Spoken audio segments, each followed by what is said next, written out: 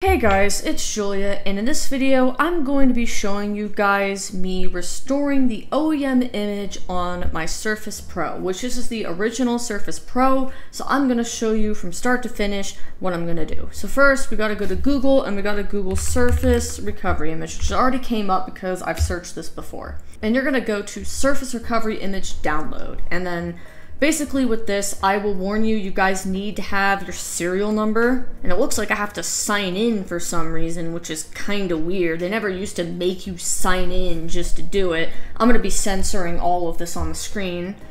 Okay, I'm signed in now, so we have to select the Surface, which I'm going to say this, you having to sign in is different. I've never had to do that in the past, unless I was just already signed in, I don't know. Here we're going to enter the serial number for the Surface, so I'm going to be entering that in right now. And once you have that entered in, you're going to click continue, and then I'm going to scroll down. And there's only one image, as you can see for mine. You can see Surface Pro, Windows 8.1. So I'm going to download our image, and as you guys will see, there's our recovery image. And I'm going to save it, and then we're going to wait for this to download, which will take a little bit of time. And then after this downloads, we're gonna actually create the USB. So I will be right back. All right, so after you get your recovery image, it'll say to create the USB recovery drive, and this will tell you basically what you need to do. Tells you how to create it. So obviously it'll erase everything. So if I do a Windows key E, I have a blank USB drive with nothing on it, and we're just going to use that. And it says we have to create a recovery drive, and make sure to not check the backup system files to recovery, and then you select it and let it create it. So let me do this. Hopefully this works. Last time I tried to do this, my computer said, oh, we can't do this because something's corrupt. So hopefully that doesn't happen this time, because that would not be good. Okay, that took a while to open, but we have it open. So after we have this open, it says make sure to clear the backup system files to the recovery drive. So uncheck this because we don't want to back up the files from the computer you're creating it on, because we have to copy them to the flash drive. And we're going to first let it create this before we copy the files. So I'll hit next. It says please wait, and it's almost going to use the wrong drive. In fact, let me actually close this and eject that so I don't accidentally make a mistake here.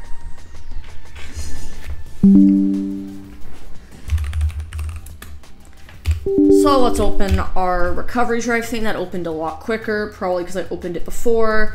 Uncheck this, hit next. Be sure you select the right drive here. I just ejected my drive just to make sure I don't accidentally overwrite it, because if I would have hit next and not looked, it would have just deleted my hard drive, which would have not been fun. So F USB, yes, that's correct. Next, everything will be deleted. I have nothing on it, so I don't need to back it up. Create, and now we go. So this will create our drive. If I open this, you can see it's now named recovery, and it's going to start creating it. So at this point, this shouldn't take very long. You can see it's actually going pretty quickly, but that's also because it doesn't really have to copy very many files. And it says our recovery drive is ready. So click finish. If I refresh it, you will actually see there's barely anything on here. There's like nothing here.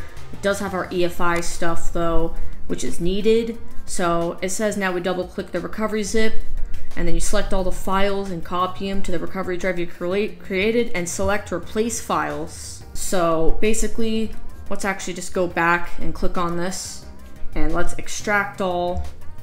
Let it extract. This shouldn't take too long to extract. You can see we got our SWM files, because that's pretty much what Surfaces use when you're restoring the recovery, as a .swm. So yeah, that's just how it works.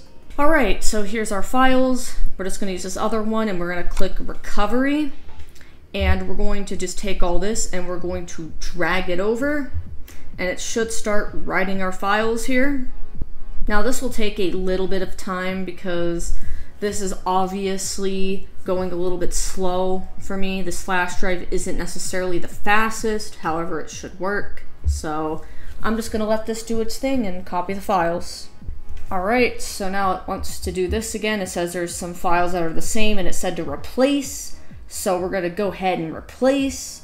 And once this is done, we will be able to actually boot this on our Surface.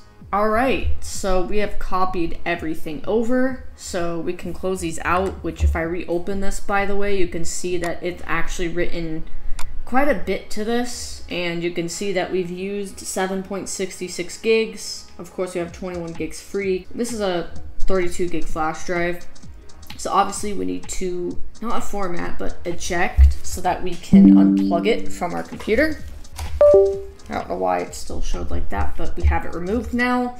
USB is pretty warm, but now it's to go ahead and boot it on our Surface. Okay guys, so I have the Surface and I'm going to plug in our USB port, which is over here. And you can see our drive shows up.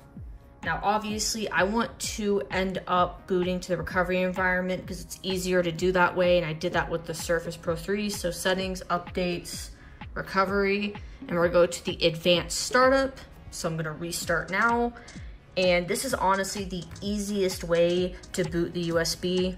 So then we're gonna go to use a device, and we're gonna select our USB, and it should reboot and boot us straight to it. So you could see that it's red because secure boot is disabled on this. Now, it was just disabled already when I got it, so I can go enable it later, but I guess whoever had this last had disabled secure boot for some reason. I'm not sure why, but I know on the newer Surfaces it like displays at the top like a bar, like a red bar or something, but on the older ones it'll just make the whole screen red. And oh my goodness, the spinning dots, it looks so weird. It looks so out of place. Like they could have honestly done it better.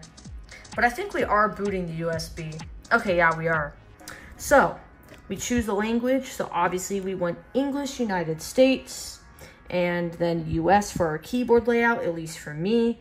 And let's go to troubleshoot and we go to reset, because that's how you actually do it, is you reset it through the USB. So Windows 10, even though this is Windows 8.1 on this USB. So we're putting Windows 8.1 on this, which honestly, I don't know if I'll keep it on 8.1 or not.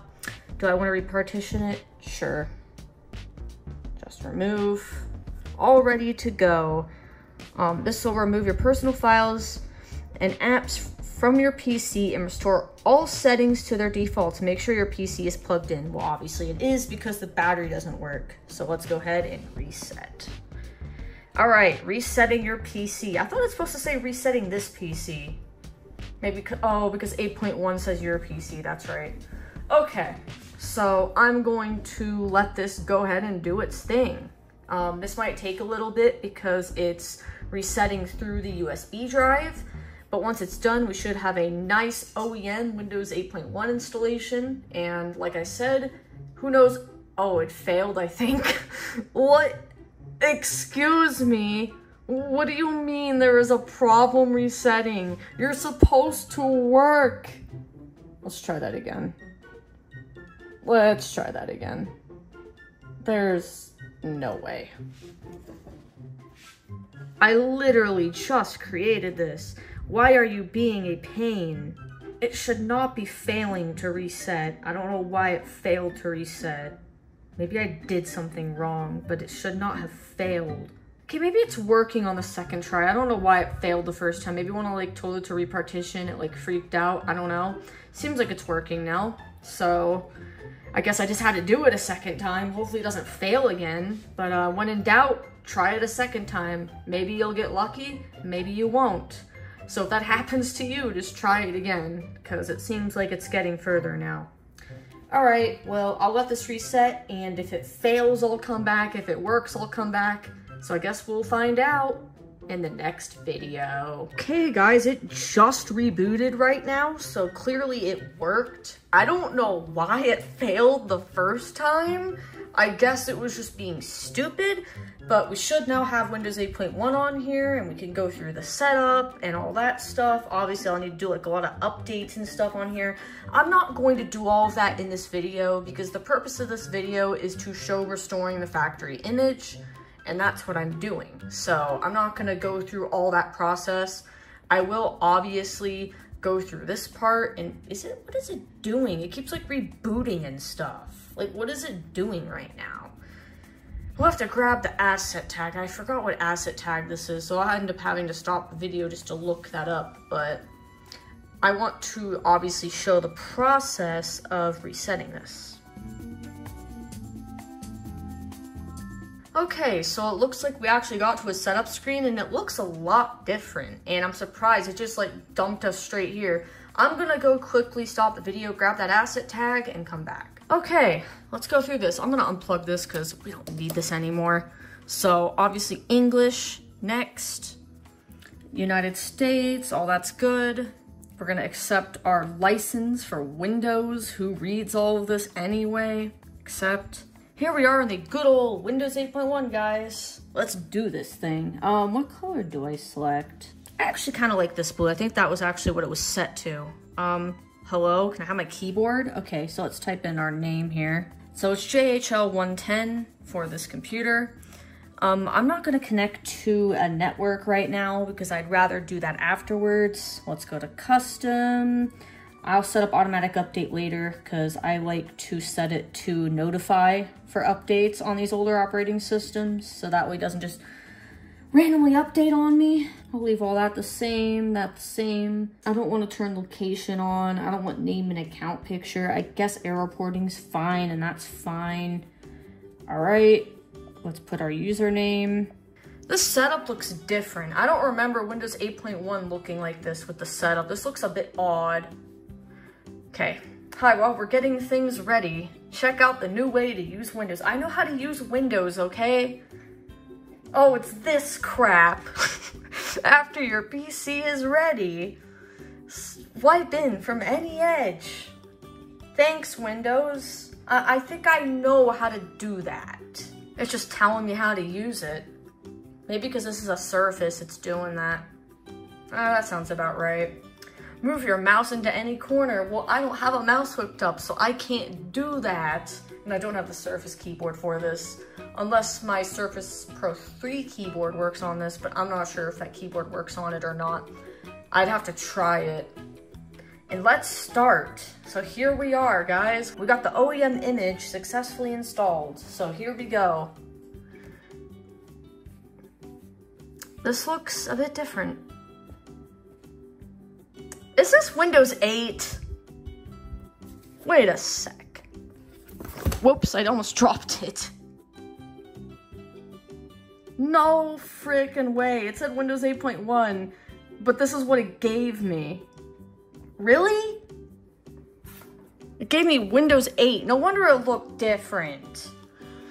Microsoft, I thought this was Windows 8.1. What happened here? Am I able to even go to the system properties without... I might need to hook up a mouse to this because I cannot see what I'm doing right now. Hold on. We have a mouse hooked up because this is much easier for me. But let's take a look at our system properties here. We got Windows 8 Pro from 2012.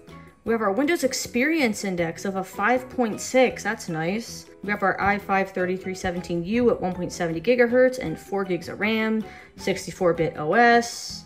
And we do have our Surface logo there, our Windows 8 logo. I don't know if it's activated. No, it's not, because we have to connect to the internet. But we do have the OEM image on here.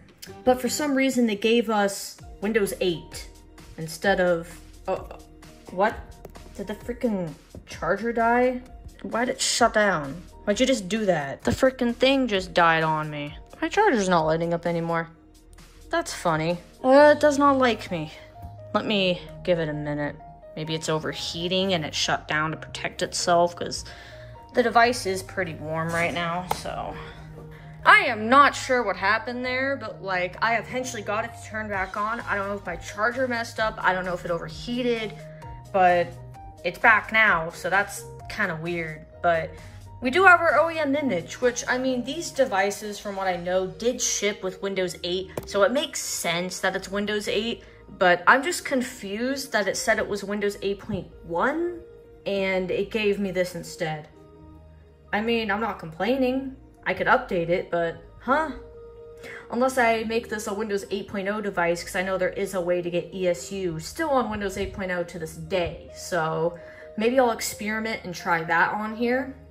Because honestly, I didn't know what I was going to do with this device yet. I kind of just got it because I wanted to have it in my collection, and because I got a Surface RT as well from that lot. So I was able to get both tablets, and I thought it was a pretty good deal, and I just happened to get this along the side.